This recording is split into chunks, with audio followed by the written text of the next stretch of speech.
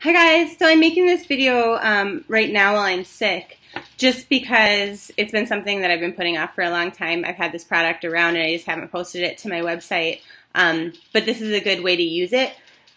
Excuse me. So I want to talk about water bottles, okay? Water is probably the reason why I get sick often. I don't drink enough of it. So why would you want a glass container, like a glass bottle?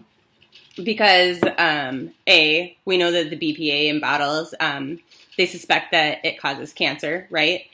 B, for every single water bottle that you buy for the cost of it, like $1 or whatever it is, you can actually refill it with tap water from your sink that you can filter if you're into that. You can refill it 5,000 times for like the cost of the water. Did you know that? That's insane. So it helps the environment tremendously.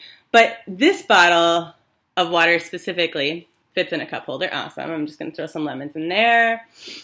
So the reason why I want to show you this is because it's got this little cup here. All right. Now, if you've seen the crystal videos, you know that there are ways to infuse your water with crystals without actually putting them in there, but because I'm super sick and it's respiratory, I'm going to put some blue calcite in there. Now remember that you have to look into which crystals are safe to put in your water, but this one is, as well as some citrine. Now the reason why I'm putting citrine in here is because I'm feeling particularly guilty for not getting as much work done as I should, as I've been sick watching Netflix for the last few days. So I just put this together on here, screw it back together, and then now the crystals will infuse my water all day long with their awesome goodness, right? With their good vibes will help me out. So I'm going to go set this in the fridge, and then later, when I'm ready to take a drink, not only will the lemon help heal me, but there'll be all these good crystal vibes in my water.